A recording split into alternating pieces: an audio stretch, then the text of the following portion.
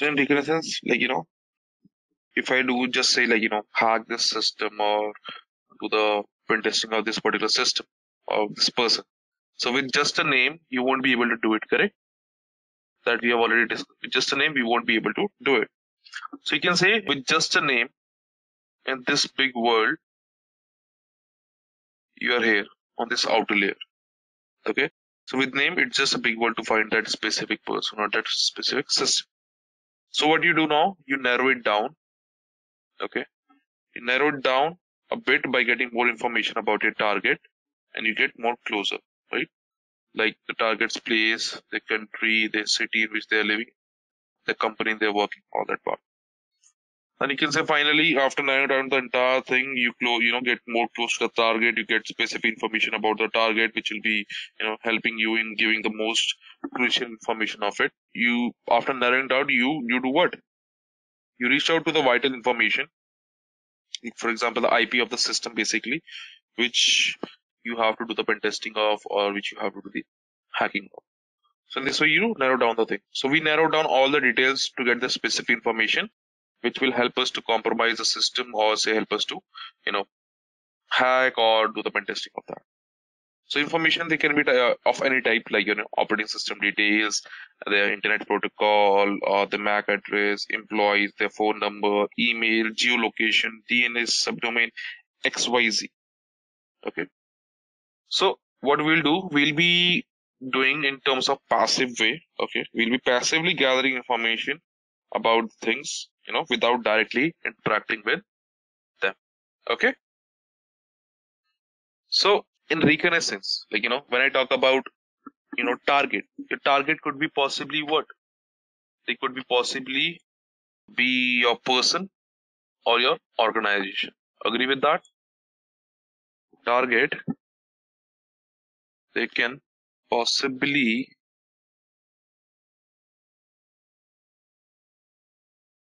person,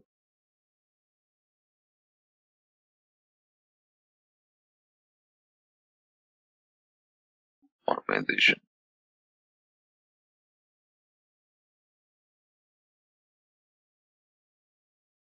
Okay. So in person, what can we feel like? Let's talk about a person, okay?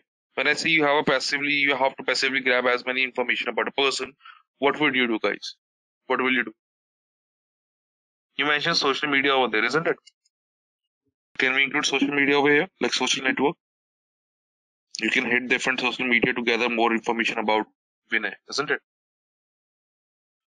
A very common thing, can I write Google? Can you say that? Google it. So anyone you want to gather information about, the very first thing you do is you hit Google for it.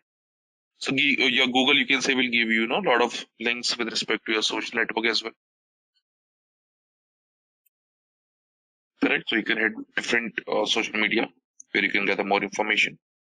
What else can you do if you want to find more information about the person? Have you guys heard about people search engine? So we have various websites like where you can do actually what? Where you can actually go out and look for different people. You can give their name and bring out details for you. Okay. We'll look into one of them. See if you will. We'll look into one of it and I will walk you through. How else can you get the details of a particular person, guys? Yeah. So what I'm trying to say is, it's like a phone directory, you can say, or information directory for all the people. They are almost obsolete. They are almost obsolete though, right? But in case if you're lucky enough, you get, if you can get your hands on it, it will be pretty much useful. Those who don't know, have you guys seen that movie Hera Fairy? There was this character with the name Babu Rao, Paresh Rawal, right? In the very first movie, he was that's a popular scene. It's pretty much out in the meme as well. He is next to the phone and he used to check the directory over there while calling a person, right? So that directory I'm talking about. Entire details, what companies they do hold on, their address, phone number, so the details are mentioned in that particular directory. So that's your yellow pages. I will mention this one as well. Job sites. Tell me, how can a job site be very useful in order to gain information of a person? Job sites. Did you get a job by a resume? Maybe, maybe not. Doesn't it? Now tell me one thing. After getting a job or not, like how many times have you brought down your resume of that particular website? I guess no. So now tell me how easy. Tell me one thing is like how easy is it for me to open an account on that job portal, and I try to, you can say, impersonate or trying to be an HR recruiter with a fake name and a fake account and fake email ID. So now will I be able to access your resume? So as an HR, it's pretty much feasible for me to access your resumes over there, right? And you might also apply for the job, and I will get your resume. And how many times the information in your resume are correct? Almost all the time, isn't it? So what I'm trying to say, I can get lots of information from it, and as an attacker or as an pen tester, in terms of that, it is like a lottery to them. Correct? It's like a lottery to them. Now, if we talk about in terms of organizations, right? The same for an organization. Let's suppose in InfosecTrain, if you talk about to gather information, I can simply Google it.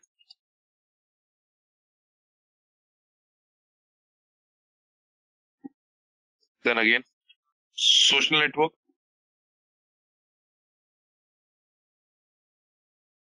Can I put company's website also?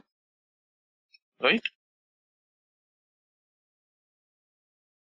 What else? Ever heard about who.is? In who.is, we can gather the information respect to the domain name actually. We do have Netcraft also. Heard about it? No? Then again, yellow pages can be included. Right? Ever heard about website mirroring? In website mirroring, we have a tool with the name HT-Track. Ever heard? HT-Track is there. It can literally, you do what? It can literally mirror the whole company website in your machine, and you can browse whatever you want to browse on your machine. You do not have to go back into the website and create your logs over there, basically. Okay. So website mirroring is one of the tools. I mentioned Google Map as well. The reason being, first thing, it can give you the physical location of your, you can say, office. Second thing is, now Google Map comes with the distinctive feature which gives you the street view over there. So what you can do, you can literally get the street view of that particular organization, and in good cases, what it does, it even walks you into the front door of the organization. So I was also simply playing around with it, and I saw what? I saw a coffee shop near me. I dropped that street view over there on that cafe, and what I found, I was able to see the 360-degree view of that cafe, and I was able to know where all the cameras are placed. So consider it, if it was an organization, no? Would it be helpful for you to know all the location of the cameras, right? So if you know all the location of the camera which are outside, you can strategize your attack in that way. You can strategize your intrusion in that way. You will try to figure out which are the hidden spots. So right now, this is the phase we are not like doing any kind of a attack or any intrusion. We are just gathering information so that you can create or strategize accordingly, right? We have various more things like we have showdown as well. So if that organization or any server of organization is listed in showdown, it means they have some associated vulnerabilities with them. I can also include job portals again over here, or job openings. Can you tell me how job openings will be helping us to gather information about an organization? If there's a job opening from InfosecTrain, like for example, they are giving a job opening that we require a 3 years or 4 years experience PHP developer who has a good hands-on experience in Apache version 5.6.1, right, and who has a pretty good hands-on experience in your MVC format, model view controller, or like who can work in your, or like if I, they are also listed that we are the one who is having experience in MySQL Server version this, and all that part. So do you think organization is revealing a lot of crucial information over there, which might help attackers to do some attack or to strategize according to it? Isn't it? Yes, no? Because if I got to know, if being an attacker, if I got to know that InfosecTrain is using code igniter or they are using Apache version this 5.6.1 for example, so I can do what? I will be specializing my attack on the basis of that particular version, right? Rather than guessing around and trying each and everything. Make sense?